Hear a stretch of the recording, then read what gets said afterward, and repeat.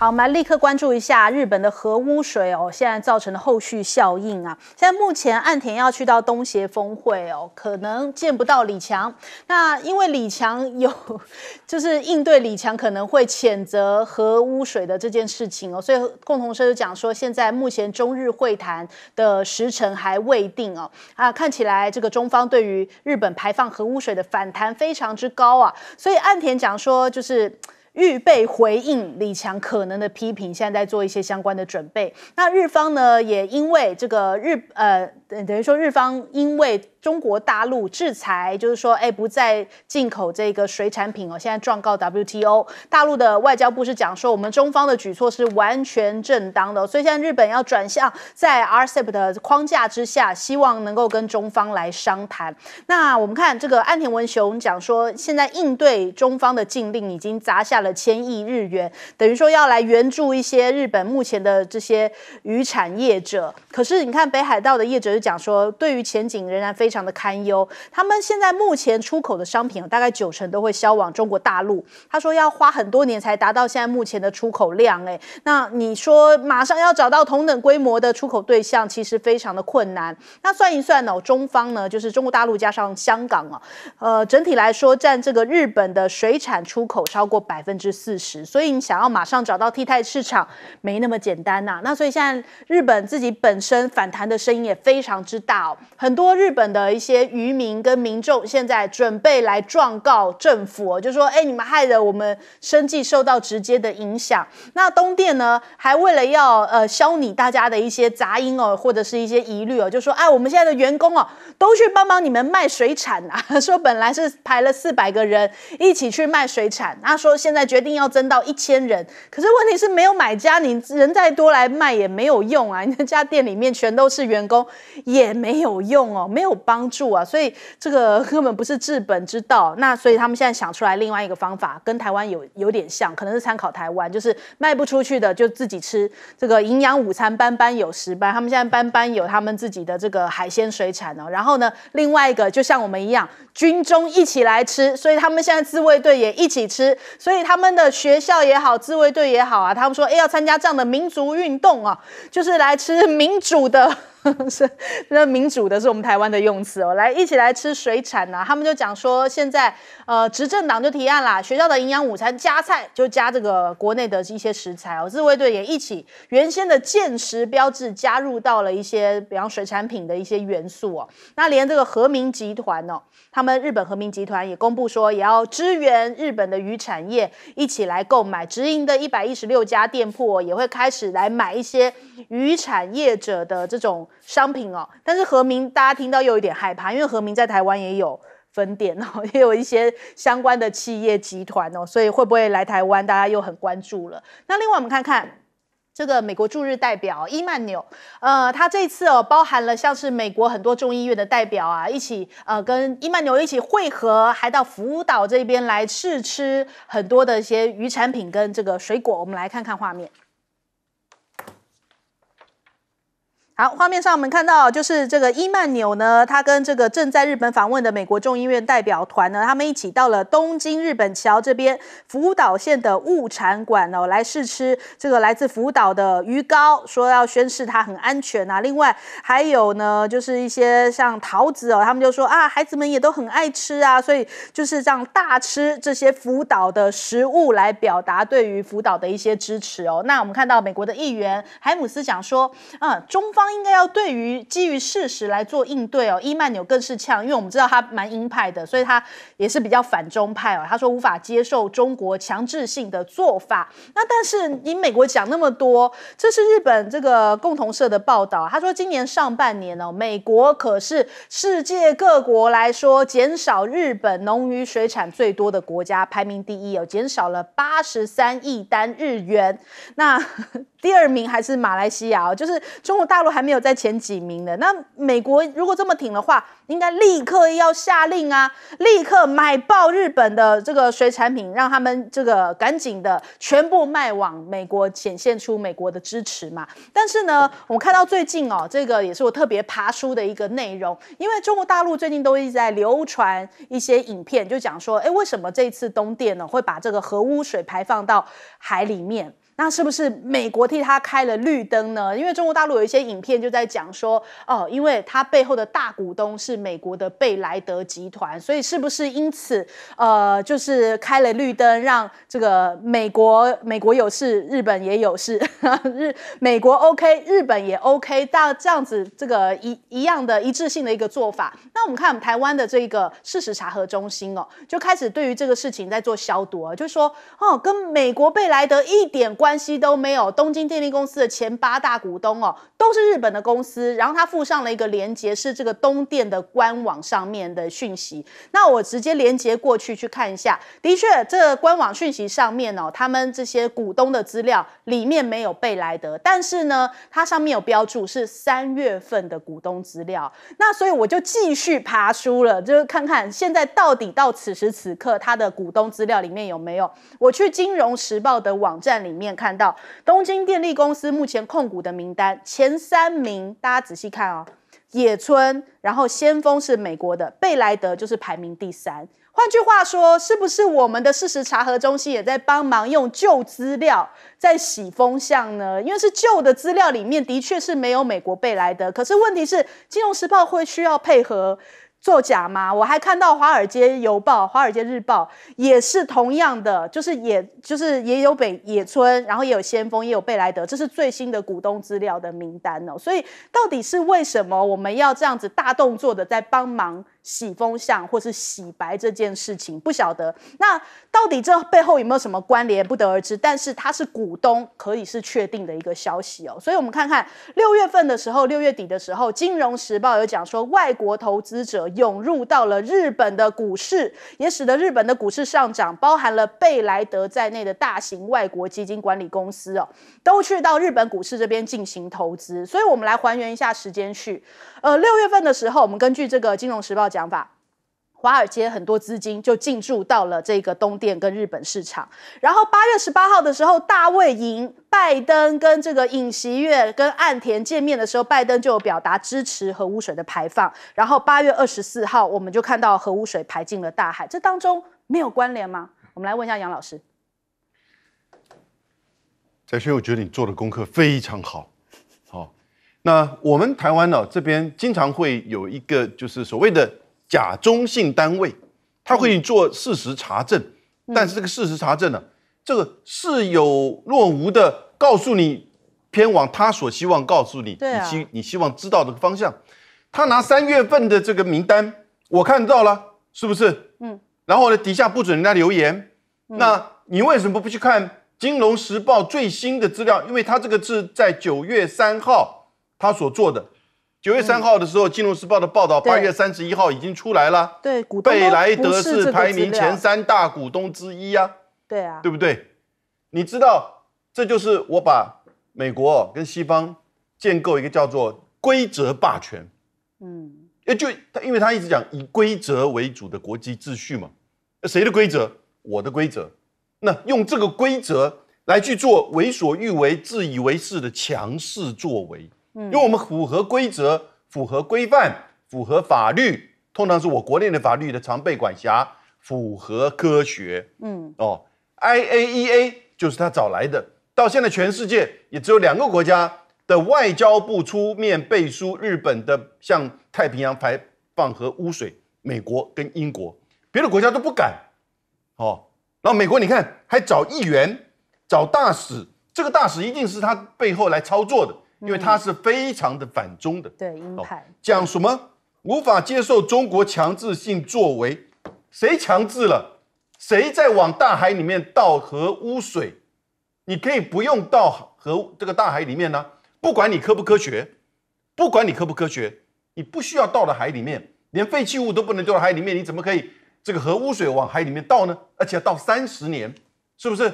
美国的这些议员，美国的这些环保组织，跟太平洋的鱼一样，都沉默了，被沉默了。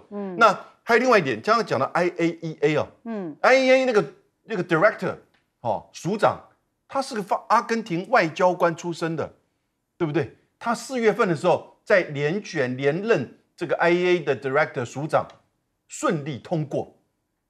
他为什么会能够顺利通过？是不是？所以这样一个过程里面显现出背后其实很早，这个就在算，到了大海里面只要34亿，空气排放出去要340亿，那到了混凝土里面要1000亿。就董事会而言，当然选择一个最少钱的，因此说背后花了很多的人找科学的证据，找外国的支持，让它能够持续的把核污水排到我们共同的大海30年。对，所以其实很奇怪啦，就是为什么东电自己的官网上面用的是一个旧的资料，然后又用这个资料可能来做一个宣传，就是说，根本就没有所谓的美国的资金进来，但事实上的确是有，而且贝莱德跟美国的一些军工复合体也是，就是蛮有关联性的所以让大家觉得说，这整件事情为什么突然在这样的一个时间点，就美国点头，然后还替日本的背书，然后让日本就可以排放核污水到大海。很多猫腻我们来问一下郑老师。这个事情发生对我来讲是一件非常伤脑筋的事情，就是用了很多的精神，花了很多的这个注意，可到现在没有办法解决。为什么？因为这个事情理论上应该是很清楚、很明白、很简单，有害就有害，无害就无害，竟然可以搅成到现在没有办法把真相弄出来。刚刚杨伟明也提到那个专门负责调查真相本身就是在遮掩真相。那这台湾就这样搞了放到你看今天日本，他就讲说他找了什么国际原子能协会，然后用科学、用专业用权威。可是问题是这些专业、这些权威、科学都被他们操弄，本身是个没有信用的国家。然后这些团体本身，我们以前都很相信这个还用讲是吧？那现在已经发现说没那么简单。那更重要的是，我看日本人是很有意就你中国对他做了一些禁止水产进口。他就借机给你大搞民族主义，你反正外面怎么样，至少要对内借机就说他们被打压、被欺负，然后把岛内这个日本岛内一些也是在反核废核污染水的，就把它压制下去，同时凝聚。对岸田来讲，他已经在恶意的操作，他根本不想搞是非。那我认为，先不管说中共这样一个做法对不对，我觉得我们台湾第一个，在这个事情上应该要发挥非常重要的历史关键的作用。蔡英文你去跑那个史瓦帝尼，希望能够有什么国际知名度？这件事情，第一个，它是妨碍到全球，包括生态；第二个，妨碍到每一个人几乎逃不掉的个人健康，因为你都会吃到渔产。这么重大的舞台，非常好的一个机会然后大家现在真相不明。第二个，台湾不是跟日本关系非常好吗？你今天日本为什么没办法说服人？因为你是当事人，你球员兼裁判，你自己提供一些数据，你不开放，你不透明。那你这个说服力就没有，人家不信嘛。就像你是真的，你也没有说服力，因为你没有利益，还有回避嘛。那台湾，我们不但是因为跟他这么近我们是跑不掉我们是很大的这件事件的利害最重要的相关人。更重要另外一个身份，我们对日本好的不得了我们不会害日本是不是？那在这种情况之下，我认为台湾应该站出来，号召来组一个公开、透明、公正的，而且各种各样的专家讲话都负责任的，媒体都参与的，要日本开放过程让大家去调查。那你取信于公嘛，取信于民嘛。如果不行，我跟你讲，台湾你不要就像照谢长廷一样躲起来当乌龟，应该扮演这个角色。台湾的这政府凭什么可以不出声音？另外，我也建议中共不要在那边只是跟他对抗，你就号召用这个东西来统合全世界，大家都利害都被波及好好的叫日本人开放，美国人不要在那边，你有种你也一起进来，当做共同参与的一部分，不是让他们，因为他们独揽了这个意识形态的这个机器。那我是觉得这个才能够把真相搞清楚。台湾机会难得，凭什么躲起来？好，请教舰长。刚开始这个核污水排海的时候，不是日本还很嘴硬吗？说，这个不影响那个，大陆抵制没有关系如果没有关系，你现在为什么逼着孩子吃？你为什么逼着军人吃？其实我真正的建议是什么？那叫驻日美军来吃驻日美军跟你一起吃，看驻日美军买不买你的这种从那个排海的那个区域捕捞上来的这些水产，看你买不买。所以这些人讲话都不凭良心今天最新的新闻是北海道它的所有的这个那个相关冷链都满了，为什么？没有人要买日本的渔产，所以不要再自己骗自己那我们刚刚讲到有关于先锋集团以及贝莱德这一些那个投资机构，它对于那个东电是不是有投资啊？小舰长带来了什么？带来了每日 K 线图啊，对不对？这个 K 线图其实大家不要认为这个 K 线图开玩笑哦，这个 K 线图其实有很多的猫腻啊。为什么？我们在这边这个是什么时间呢？这个时间是6月23号，6月23号它开始翻多，它开始翻多，而且 RSI 跟 KD 线呢开始转正，然后接下来我们看到，这里好像有一点点要下跌的迹象，对不起，它其实是诱空啊，诱空之后呢，然后股价一去不回头，你没有买就被嘎空了，你看。就是这样，东京电力，对，这是东京电力公司的股价哦。那然后我们再看看这个中间，其中啊，我们看看这中间有一个十字线的部分啊，这个是什么时间呢？这个时间正好就是它排海的时间，意思是什么？这些投资机构正在看状况，它来决定到底是要继续买进还是卖出。截至今天目前的股价为止啊。它在我们刚刚看到的6月23号，它的股价是那个552块日币啊。今天的股价是多少？是626块，涨了13%啊。结果你说这些投资机构是不是大赚？我们提到的时间是6月23号哦，还不是3月哦。所以从这个 K 线图啊，我先讲清楚啊，小舰长是来探索真相，讨论国际关系啊，不是在分析个股股价，所以我们就可以看出中间的问题。好，我们休息一下，广告之后马上回来。不错。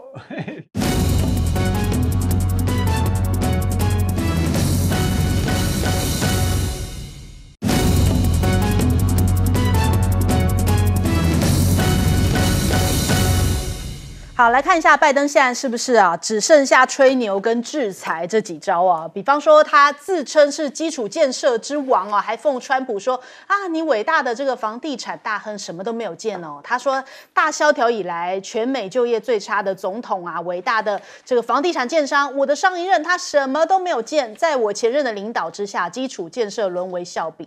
问题是你也上任了蛮久了呀，那为什么不讲讲你自己做了什么东西呢？所以让大家觉得说你现在只剩吹牛了嘛。那雷蒙多又有一个最新的讲法，就是说他们还无意调整川普时期对于中方的关税哦。一方面在那边损这个川普，一方面又要沿用川普的一个关税制裁，因为川普以301条款针对中方进行调查，在2018跟2019年分别对于中国大陆有数千种总值3700亿美元的进口商品来征收关税。他说我们现在没有打算要调整哦。那还有拜登缺席这个东协峰会哦，环时就说这感觉好像是冲着中方而来哦。真相是很阴暗的。他讲说，根据印尼总统佐科威透露，峰会的重点是在经济哦，所以中美日韩这些国家都会出席相关的会议。可是呢，这个拜登的缺席，感觉上面好像就是刻意这个对于中国大陆哦这些制裁有一些相关的动作。那再来，华为现在也是大家聚焦的一个焦点，看起来华为的大反攻会不会使得这个中美的科技战再次升温？因为华盛顿邮报提到说，这款手机其实引发了华盛顿的担忧，美国的制裁没有办法阻止中方取得关键技术的进步，似乎也验证了美国的晶片制造商的警告，就是说制裁根本没有办法阻止中国反而会刺激中国打造替代品哦。那这一位非常关键的这个郭明骐，对财经有了解的人都知道，他的角色是地表最懂苹果的分析师，连他都夸奖华为哦。他说华为的新机需求非常的强，首年的出货至少有1200万只哦。2024年华为出货量至少是6000万只，就是明年他非常看好可以回来，就是至少在大概制裁前的大概有一半或者是1/3左右的这样的一个销售量。他有说他看好会是成为全球手机出货量成长最强劲的一个品牌。那所以现在已经轮到这个美国政府要来担心了。根据科技分析师表示呢，他讲说现在目前华为的发展对于美国来说是一记耳光。那雷蒙多来到中方，想要让这个事情冷静下来，但是这个芯片的出现等于是中方给予美国一句话：我不需要你。那所以现在知道为什么拜登要不顾一切的来制裁华为啦？其实不光是拜登这个从川普时期就开始了。如果说美国允许华为在美销售的话，华为将会是苹果 iPhone 在中国、美国和全球市场最大的一个威胁这个是美国网友的一个看法。那所以现在看起来，为什么这一次华为他们叫做蒸汽机就是这个 Mate 60 Pro 会卖得那么好？人家讲说，就是因为这个中国大陆的民族情绪点燃了。华为这1566天突破了美方的制裁他们讲说麒麟一笑，阎王绕道回顾起来，2018年12月的时候，当时孟晚舟被捕，一直到当时9月份，应该是说隔了几年之后，2021年9月份才返回这个中国大陆。那时候习近平甚至还下了100道指令，一定要救回孟晚舟所以现在大家又把这一张图给拿出来。乌合麒麟被人家誉为说是比较战狼派的一个漫画家，其实他画的也蛮贴切的。当时他就这边有一个中国救援的这样的一个直升机然后这边紧急救援了这个女子，然后这个裙摆看起来很像华为的花朵。那人家讲说这个其实就代表着孟晚舟，而且这边悬在空中的这一个就是电子脚镣。那他说这个变形的安康鱼像海怪一般，又像是这个鲨鱼巨鲸一样的安康鱼嘴上挂着一个美金符号。那后方呢，这个水花溅起来，这边可能看比较清楚，水花溅起来是这个加拿大的这个国旗的这个枫叶的这个图像所以暗示孟晚舟曾经陷入加拿大的关押。所以当时这一张图片非常多人的转发，甚至中方的官媒也都有转发他们说就是因为孟晚舟受到美方的这种栽赃陷害才被扣押，也因此引爆了这一次大家觉得好像一吐怨气这事隔1566天，终于有机会当着雷蒙多的面，等于说赏了美国一记耳光那所以我们来看一下，现在中国大陆又传出来要再砸1.3兆来提振半导体业。那个路透社讲说，这次是中国大陆的政府这个筹措史上最高的金额，要再投入1.3兆，这个半导体的国家投资基金可能要再下一城，要直接跟美方来突破战，甚至是宣战。我们来问一下杨老师，华为这支5G 手机真的是横空的，就是突围，是一个在4年之后，从2019年的5月15号，美国制裁华为相关113家公司。然后呢，到了20年，到了23年，还是一样持续的在制裁，因为它是中国的冠军公司，它代表的是中国的技术的发展跟突破。对。然后呢，特别是在手机这块，是它收益最强的。同时，各位也不要忘记，美国也对华为的5G 设备是几乎进行全球封杀。那当然，主要是在美国跟西方国家，我们台湾也是如此，日本、韩国。只有像英国跟德国持续还是用比较低量低阶的这些5G 设备用到华为的。那但是呢，华为走出自己的一条路。可是我必须要讲，大家不要认为说，这个科技战就这个打平了，或者是说中国就完全的这个获胜了。其实真的才开始，表示什么？中国没有在这个4年之后被甩到后面，然后远远的已经看不到，已经是完全的失败了。不是，它大概还是落后1步到2步，也就是它是7奈米被证实，它是中芯国际使用7奈米的相关的制程，然后呢达到了5G 的这样子的功效。可是它距离现在的 iPhone 15以及接下来的3奈米、5奈米、3奈米差1步、差2步。可是呢，那表示在7奈米的这个范围之内，我自己的技术做到，最新的我做到足够。第二个，我相关的供应链46家里面，只有2家是台湾的大立光跟稳懋，其他绝大部分都是中国大陆的厂商。这是很不容易的事情。所有的其他的供应链，这个消息也都没出来，对不对？然后呢，它的这个整个相关的技术的合作，它跟中芯国际，它派了300名华为的工程师进驻到中芯国际里面，跟过去苹果派工程师进入到台积电、进入到文茂是一样的道理。所以也就会形成一个完全独立的2个体系。那这个科技战还会继续的打下去。好，我们来请教郑老师。华为这次发新机，当然是个很大的突破了。在中美这么样全面角力情况之下，这是个非常非常重要一个里程碑。但是台湾，我们长期都是亲美，对吧？再加上苹果在台湾过去被封神一样，大家都对他们崇拜。在这种情况之下，美国这种不公不义、破坏规则，而且无所不用其极，发动国家机器，然后联合各种各样的力量，还压着什么台积电，全面扑杀华为，对付一家公司这么一个丑陋的行为，台湾人无动于衷，甚至台湾这种反共反中情况之下，希望华为就死掉最好了。他根本不管美国这个事情到底做了，不要讲对不对，而且做下去到底是不是甚至对台湾是不是不利，反正我们就是没有是非。好，那华为这一次，我认为我也同意刚刚杨老师讲了，不是最后胜利，但有点像他们长征一样，经过各方被围剿的时候，他突围了，到了延安，到延安还不代表胜利，后面但是至少没有被打死，这件事情就不得了了。美国人过去要谁死谁必死，竟然华为逃过了，而且还突围了。你知道这美国人用的所谓的这个国家安全，美国的国安全讲难听就是他的利益啊。美国的安全现在是什么？他控制全世界。华为这个东西出来，我是外行，但我看到很多东西。第一个，比如说对台湾，它现在很多制程，基本上几乎在中国国内都可以完成了。可是在过去，台湾是它的很大一个客户啊。我们的很多各种各样相关的，都是华为是很大的客户，或者跟中国大陆贸易，它现在能够独立自主了。你现在什么听说的什么联发科什么之类的，以后你们怎么样？会不会受到影响？第二个，你台积电，你真的觉得你可以前面遥遥领先，真的那么稳吗？你这个有没有想到这个市场的变化？另外一个部分是苹果根本不要脸的很，前个阶段3-4年前已经被在中国大陆已经被华为打到已经是节节败退，借着国家机器，借着不当手段，才又回去这个抢占市场。那未来会怎么样呢？你知道今天中国大陆有他们自己要走的路，就是被打得越紧，他们越知道要独立自主。台湾这个地方完全没有一点点看法。另外我所知道，比如说他这次华为这个手机，他就可以也不用什么天线，也不要像大哥的直接就可以硬体就可以直接打卫星电话，这个也是很严重啊。美国人过去都是透过这个东西在控制、在监听。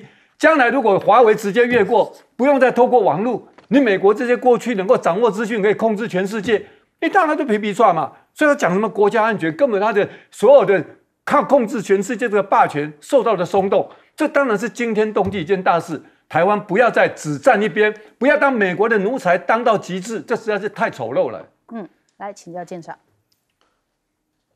我以前有特别提到啊，就是在所谓的中国之网里面，其实我们早就可以爬梳出来有关于大陆对于这些半导体制程它的一个研究啊，今天带来部分的结果啊，也就是我们第一个，如果我上面写的关键词，也就是我下的是这个关键词进去找，我们从这里面就可以看得出来啊，你可以看得出来什么？这里面第一个，它有一个叫做技术研究，它这个是2020年啊，这比较早。这个叫做什么？这个在大陆叫做调研，他只是想要进入这个产业，他开始调研。然后接下来呢，我们再看下面啊，我们一直在讲说，哎呀，我们的台积电已经有什么 EUV 啊，什么很了不起啊，怎么样？他们也已经开始进行研究，发表论文了。而且这一个时间点是什么时候？是2022年，是去年。那我们一般聊对于期刊这投稿，也就那个的经验代表什么？他收稿是登出，收稿是一个时间，登出又是另外一个时间啊。另外，不是只有这么简单啊。那个我们来看啊，如果用光刻机的下这个关键词的话，我们会看到什么？那我这里所另外一个第二个关键词是什么？是从他的硕士论文来看。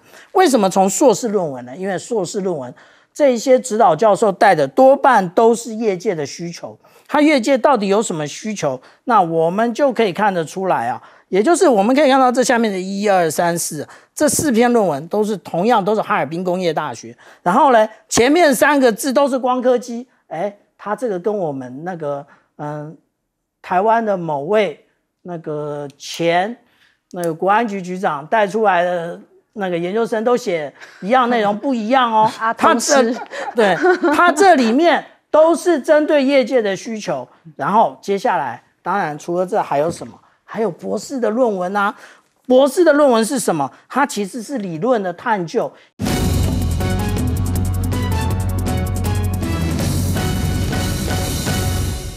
欢迎收看《新闻大白话》，我是主持人翟轩，马上来欢迎一下这个阶段加入我们讨论来宾，公益人士郑村棋，大家好；前国安会副秘书长杨永明，翟轩好，大家好；前海军舰长吕礼师，大家好。好，我们来看看这个洪仲丘的翻版，恐怕不止一桩哦。这2天大家关注度非常高的就是这个陆军的中尉哦，海陆军的中尉陈诗营区哦，他死前曾经有打过求救电话给家属哦，家属就讲说这是军方的集体谋杀。那他其实是海军陆战队99旅这个紫宜营区服役的23岁的郑姓中尉哦。那传出陈诗在这个兵舍后方的榕树下，那他的妈妈就很难过啊，讲说这个他其实之前在8月多的时候就有接到他打来的电话，讲说连长一直找他麻烦，而且讲一些不堪入耳的话。我们来听听。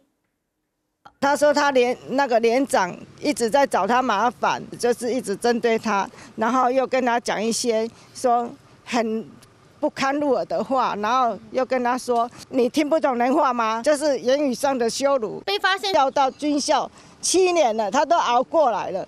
他竟然跟我说他想要去受训2期，我跟他说2期很苦弟弟。他说没关系，我想要离开这里。连长到底是怎么把他给逼死的？他连车祸想要在家里面多休息1天都不敢。对，所以其实是不是中间有非常多的黑幕也希望赶快把这件事情查清楚。所以很多人在讲说，其实蔡英文的任内发生已经不止一起类似这样洪仲丘的翻版了。2021年的4月份的时候，上兵缺氧，他成了植物人，家属还捐眼角遗爱人间哦。那当时就有被质疑说，这个国防部是不是就是对于这种事情都是用掩盖的方式。另外一位就是中尉这个黄志绍他也是这个军冤案2年之后呢，他就是因为没有真相，所以家属就要求要重启调查。可是如果依照以前民进党的标准早就会开骂说啊，这蔡英文杀了谁了呀？然后之前不是还讲说这个马英九的时期嘛，洪仲丘这个案子。蔡英文是怎么样在讲的说这个马忙着选党魁啊，不顾统帅职权，身为3军统帅却忙于党主席的选举，跟民意的期待有很大的落差，让人遗憾。那如今呢？现在的民进党呢，好像对没有同样的标准来要求自己再来，我们看看这个绿营的治国，现在靠着网军啊，或是网红啊，擦脂抹粉就好了吗？王浩宇大赞蔡英文改善国军的宿舍就被人家发现到说，他贴出来讲说啊，国民党时代的国军的营舍，还有蔡英文时代的营舍改善当中啊，就被人家发现，这张照片很眼熟啊，是哪里拍的？原来是这个民宿民宅啊，这个竟然是旅社的宣传照，你拿来在那边乱放张冠李戴但是被人家酸了之后，马上就在那边讲说没有啊，那蔡英文本来执政到现在就已经有改善50%以上志愿役的一些居住环境，这是不可否认的事实那你放错照片擦脂抹粉就是事实啊。那另外我们看看这个台志远他58岁被教召也被拍成了相关的这些这个新闻跟影片他讲说行军7公里吃完3个野炊便当那当时人家还讲说哇，这个引发了一阵讨论还有人故意好像制造话题，就说你就是饭桶代表我们军中的伙食很好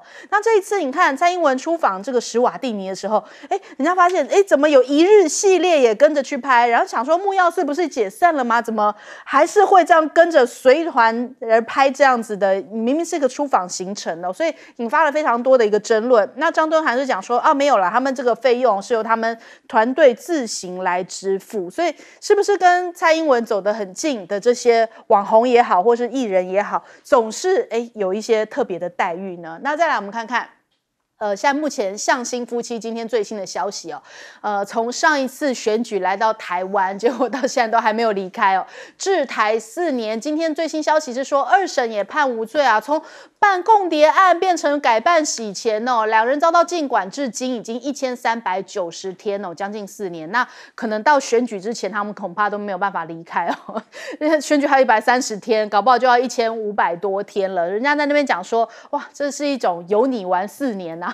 这像是我们大学不是讲说 University 在讲说有你玩4年，要是接下来还是民进党执政，搞不好要再多个8年啊。所以到底什么时候才要让人家走啊？有可能让人家在选前回家吗？所以感觉上面好像就是一个民进党上演的共谍闹剧，但是当时的确这样的共谍的消息就已经影响到了选举所以这个民进党可能这一招没有办法再奏效，但是也不见得会放他们走那另外我们看一下目前整个亚洲这个亚太朝鲜啊，或者是台海，真的是挺紧张的。这个北韩金正恩现在有一个消息说，下周可能会去俄罗斯访普京，那有可能会有这个包含了朝鲜跟俄罗斯的一些武器上面的贸易跟军事合作，所以白宫就跳出来讲说，哇，北韩如果你提供俄罗斯武器的话，会付出代价呀。那另外，美韩也在黄海这边演习，然后这次规模说是10年来最大的，包含了2栖突击舰美利坚号一些舰艇都在黄海这边来参加美韩的联合演习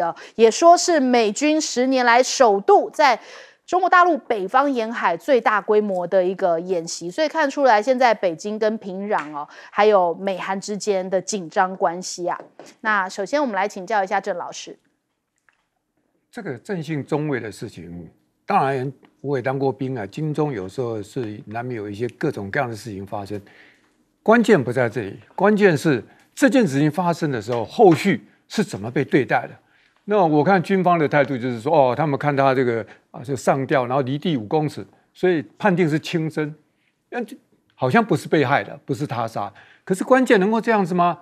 他的妈妈已经讲说，他为什么要去轻生？如果是好好一个小孩，这个轻生如果后面有其他的不当的管教或者其他像他妈妈描述那样子，那你可以停在这里吗？所以为什么国防部从中秋事件之后会把那个部会的部变成是个遮羞布的布？那这件事情到目前就是又是要往那个方向发展。第二个就是说，洪仲丘发生这个时候，洪慈庸，我要问那洪慈庸，你应该像你弟弟一样，发生这个事情，你应该马上跳出来啊！怎么没有看到你呢？而且洪慈庸当时出来，多少的民进党人全部都冲出来，怎么会没有呢？我要讲的是关键是。今天在洪仲丘这个事件，那当然那个时候不对，起来为洪仲丘争当然是对的。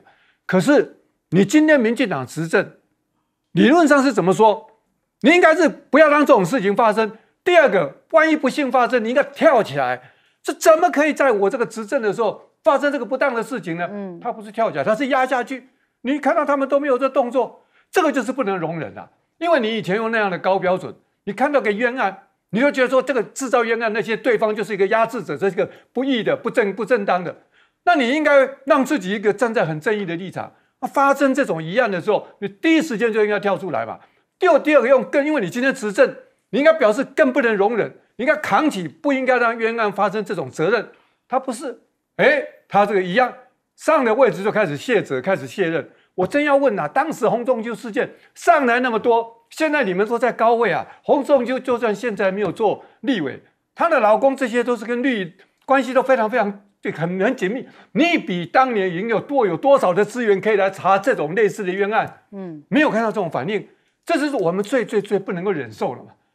那你可以猜这个事情会有怎么样？那就真的是看蓝军了。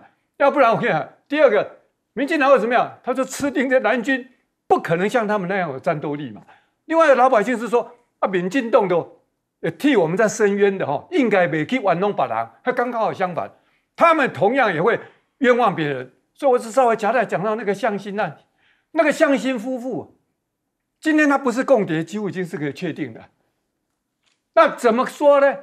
今天台湾有什么李孟居啊，李明哲到大陆去，你去搞人家被抓起来，哇，喊得震天尬响。好像老公多不讲理，他跟你乱搞，天天在迫害人。他们两个出来点不点吗？李明哲有讲话吗？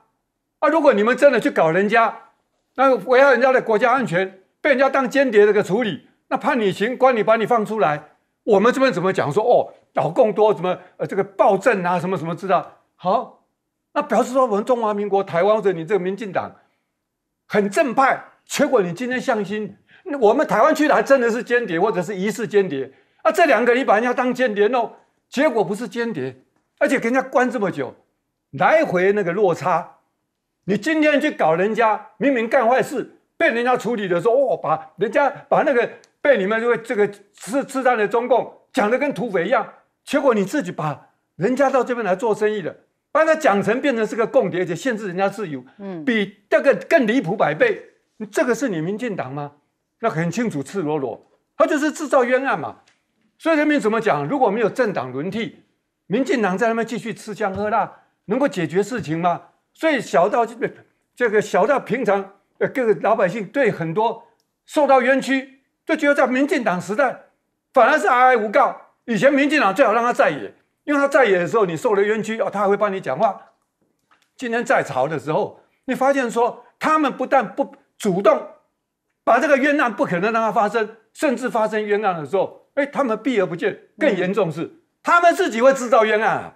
民进党制造冤案是比谁还厉害啊！因为他知道懂怎么搞啊，怎么压，怎么遮，而且比谁都狠啊！他懂得这么操弄。相亲夫妇，你好好人家一个让你白白被关了这么久，被你个可以这样子干吗？所以正信中卫这个事情，真的蓝军应该加油，一定要把它突破。如果都没办法，还是一句话，下架民进党，彻底清查。好，来请教杨老师。我们都记得洪仲丘案那个时候，一个案子变成一个全民运动，至少是全年轻人运动，而背后有多少是争权夺利的这种打算，而被迫把军法都取消掉。我们现在后来发现到很多军方后来发现到的这些案件，到了一般的法院里面判决，虽然运用的是这个相关的法律，可是呢，得到判决很离谱。所以，民进党有没有在执政之后同样的标准来去面对军方？尤其是你现在希望军方去守护台湾，你希望能够发挥战力，你还要把疫情变成1年呢？年轻人怎么去信任？进入到军方是一个大的环境，是一个训练的环境，也可能是个大的染缸，先期的社会化都有可能，对不对？讲得好听说变转大人，但事实上，父母亲跟年轻人自己放心把自己放到军队里面1年时间吗？你会不会担心？有人还说，这里面有700个要去金马，大家应该很高兴，因为对你的就业有帮助。讲什么消微？有帮助的话，你自己去登记吧。所以这样子的一个这个政党夺权谋利，是不是他真的本质呢？年轻人，你自己能不能够有所觉醒，不要再甘愿被骗？那我觉得今天当然在野党能不能针对这个问题，用一致的标准去要求政府，要求国防部你把这个事情要说清楚、讲明白呀。否则你就让国防部去静坐嘛，对不对？你要为人民争取权利，为我们的下一代真的要进去服1年的这个服役要争取一个合理的让大家信任的，真能够发挥战力的。否则的话，到那边每天去争权夺利，每天在面对这样子的一个霸凌，然后呢，每天去想怎么样混，是不是数馒头？到后来呢，我们都经历过嘛，对不对？建党比较多了。但是这样子一个过程，事实上你给现在的年轻人什么样的感受，对不对？所以我是觉得民进党自己要真的洗心革面，然后让我们看到他未来的希望。可是不可能不可能你整个一连串这个事情，那讲到就是这个金正恩其实各位一定要了解，金正恩跟俄罗斯现在是送作堆。可是你要知道，东北亚并不是像我们有一个媒体在讲说，美日韩跟这个俄朝中变成2个对抗的这个联盟，不是这个样子。这里面都是双边的。到现在为止，美日韩都还是以双边的为主，三边呢只不过是在大卫营。然后呢，俄朝中的三边也没有真的出现。那尤其是中国大陆跟北韩的关系是很微妙的哦，非常微妙。那因此你把它种作堆，其实是有助于你自己去所谓的把中国给抹黑。那这样子的一个做法，对于在特别现在尹锡悦的韩国哦，他的面对所谓反国家行为，以及这个岸田文雄的把核污水倒到海里面，他的去逃避责任，认为这都是中国对日本的这种施压外交战，这都推脱责任。所以我觉得其实不要受这个骗，然后要很清楚知道他们之间的关系是怎么样的内涵。好，请教舰长。各位观众啊，现在看小舰长这样子啊，慈眉善目的，可是不要搞错了。我在当舰长的时候，其实我的阿兵哥认为我是穷凶恶极的。那我常常挂在嘴巴上的一句话叫做"不失霹雳手段，难显菩萨心肠"。然后呢，我那时候我们船上早点名啊，或者是航后点名的时候，排在那边，我船上剃光头的最多。为什么剃光头？因为被送管训。只要违反了规定，就一定送管训。那个时候还有管训啊，那就一定送管训。但是这里面有一个机制很重要的，什么机制？政战，也就是当初我虽然这么严格，我虽然这么凶，不管是对于兵而已哦，我对军官更凶。然后，但是呢，我都要求我的辅导长要在其他趁任何机会的时候去访谈这些被我处分的军官或者是士官兵。为什么？因为他可能有一些冤屈，可能是不方便讲出来的，那我们需要透过辅导长来了解这些事。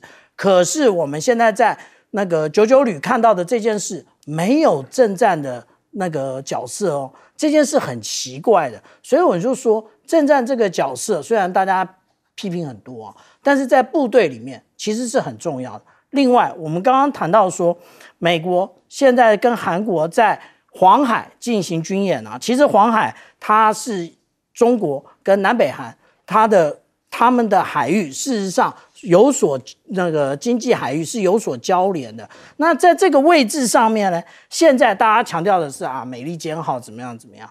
但是啊，我们来看这张我手上的这张手板啊，这个是美国的那个大西洋理事会这个智库啊，他所提出来的。他提出来是什么？他说美国呢必须跟着盟友准备好在东亚所可能进行的两线作战。哪两线啊？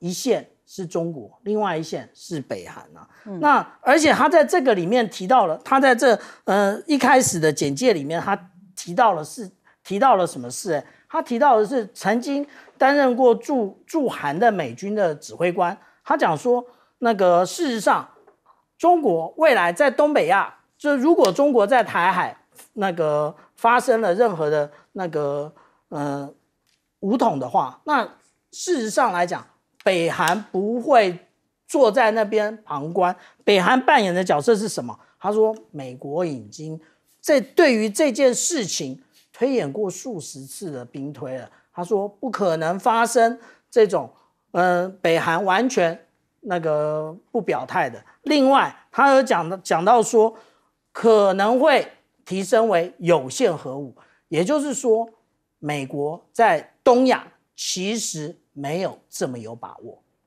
好，先休息一下，广告之后马上回来。